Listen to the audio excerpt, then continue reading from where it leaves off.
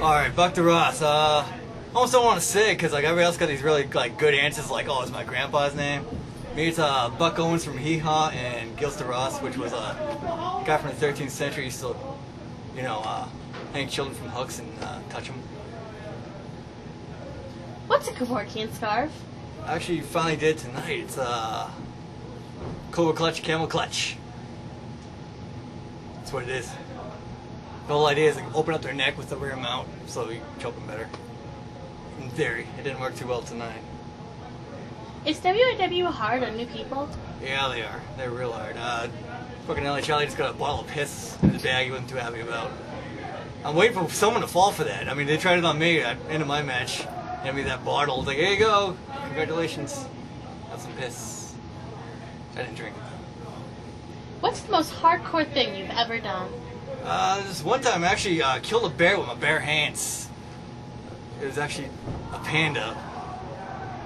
Alright, it was a panda cub, but I mean, those things are like 3 feet tall when they're on their hind legs, right?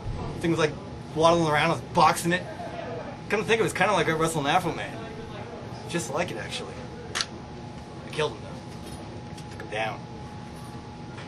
Who has the best hair in WAW?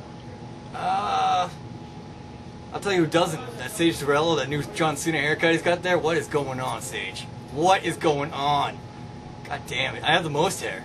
I don't know if it's the best hair. Not right now, man. Look at this shit. It's all one knot. Do you have a gimmick? Yeah, I'm Buck DeRais, the wrestler and milkman. Only I don't have a white uniform or milk, but I'm like an off-duty milkman, I guess. Okay, I'm not a milkman. Alright, I don't have a gimmick. He's got my back! Where are we? What's with the crutch? What crutch? Oh! I don't know. I didn't always have it. I fixed it. Good as new. I don't know. I've always had it. No one cares. I don't know why you care. No one's even asked me before. It's the first time I've ever heard it. Has anybody ever told you you look like Jesus? Jesus wish he looked this good, alright? Told me I look like a 2,000-year-old corpse that was beaten to death? I don't think so. I don't think so at all. I thought this was supposed to be 10 questions. I've only been given 9.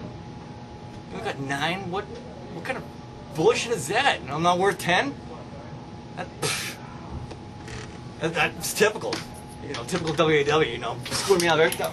Fucking, get me out of this horrible fucking place.